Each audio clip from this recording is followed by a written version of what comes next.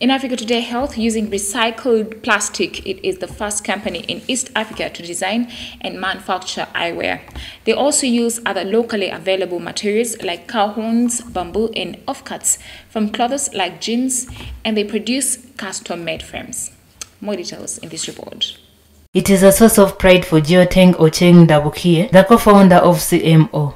Eyewear frames that people wear are not for their facial features. They are mostly made for the European and Asian facial features, so you find that when Ugandans wear their glasses, over time they begin to squeeze them. They begin to get marks here. The glasses fall, but Wise here in Uganda is the first company to design and manufacture eyeglasses that are fit for African facial features. The team has now embarked on a designer line of frames for those who can afford them as it scales into other African countries.